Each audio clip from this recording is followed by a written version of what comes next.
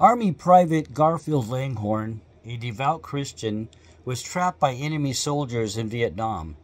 When a grenade landed in front of him and several wounded men, Langhorn didn't hesitate.